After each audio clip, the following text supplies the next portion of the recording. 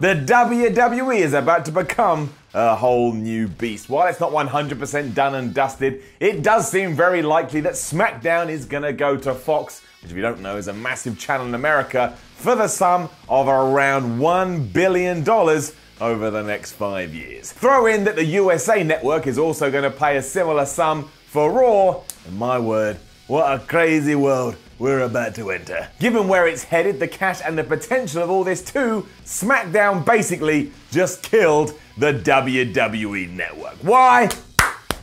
Here's why.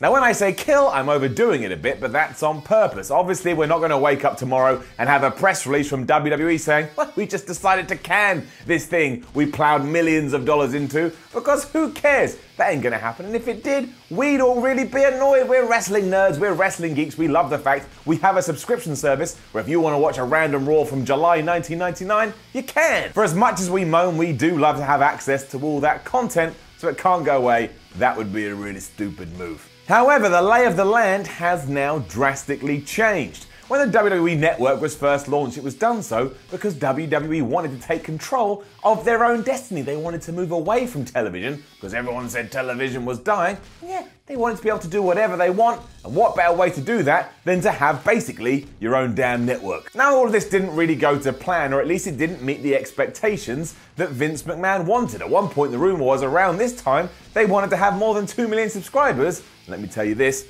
they do not have more than 2 million subscribers. Now that doesn't mean in the future it can't continue to get bigger and bigger and eventually live up to where the WWE want it to be, but right now it ain't doing that, and it's cool, but it's not ticking all the boxes. Amazingly though, as mentioned, while the internet continued to predict the death of TV, what actually happened is that networks decided, look, what we really need is shows that have a built-in audience and we can rely on. And you know who has those kind of shows? It's WWE. While audience and ratings may be down, they're still able to pull 2 to 3 million people in every week, and that ain't that bad a number. So instead of moving away from TV, all of a sudden Raw and SmackDown are actually more important than the network, and they're more important than pay-per-views. They'll be making more money than anything you could see behind the paywall, which means you have to focus on these. These have to become your priority, because not only do you have massive partners to appease, again, you're making loads of cash, and it's all about cash. And that goes for double when we are talking about SmackDown, because SmackDown is going to Fox, and Fox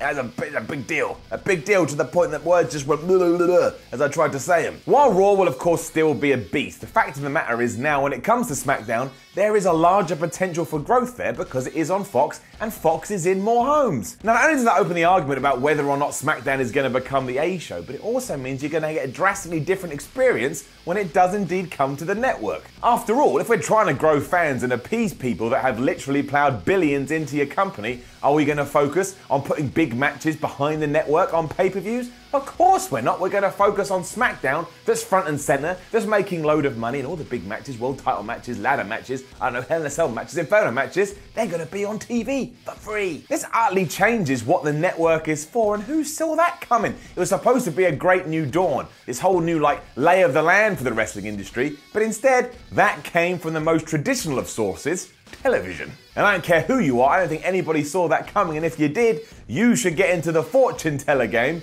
because you're about to make an absolute mint. I wouldn't be surprised if all the major stars eventually do get migrated across to SmackDown as well. And yeah, I bet all our blow-offs or end of stories actually do start happening on television, because you cannot put it on the network now. Who are you trying to appease? The hardcore fans like me?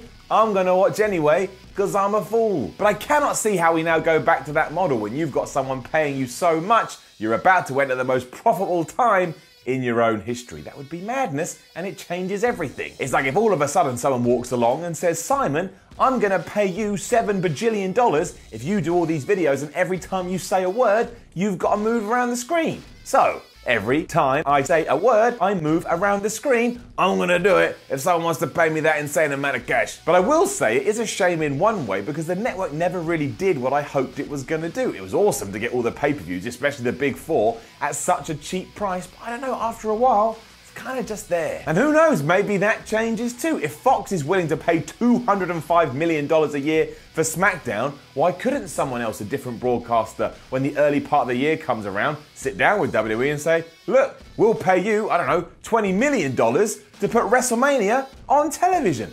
You wouldn't have thought that before, but we wouldn't have thought this with the TV deals. So anything's up for grabs now, and maybe they just put WrestleMania on, I don't know, ITV if you live in the UK. WrestleMania's going to be on ITV. That ain't ever going to happen, but we see. And are they going to say no? Of course they're not. WWE is a publicly traded company, which means really they just want to make their stockholders very happy. It's a crazy time, all things considered, especially when you remember a few years ago, SmackDown was a taped show that nobody cared about. In fact, mostly they just reran Raw angles and didn't even mention that after the fact. It's like, you want to watch SmackDown? Whatever, we don't care. We don't care about the blue bread. And yet here in 2018 or 2019, when the deal actually starts, it will be 100% crucial to what WWE is doing and how much cash is coming through the door.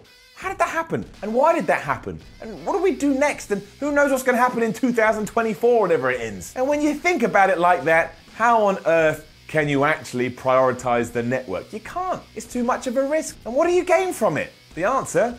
Not a lot. And all this could, of course, go in a vastly different direction. We never know what the future is going to bring. But I would imagine this is what WWE is thinking. And if I was in WWE, I would be thinking, or at least hoping, the same thing too. And it's kind of scary in one way because they're about to become such a huge entity, even more so than they are now.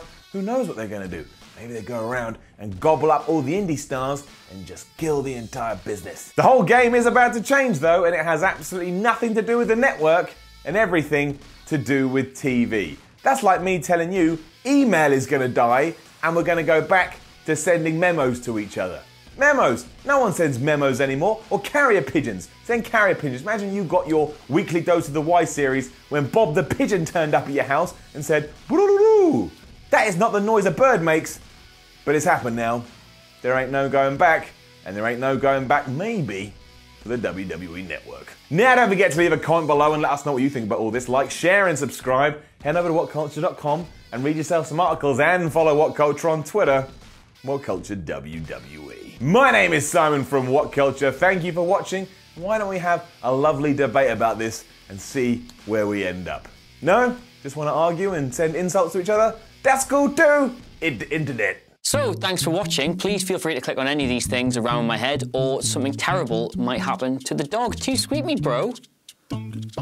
Traitor. Traitor.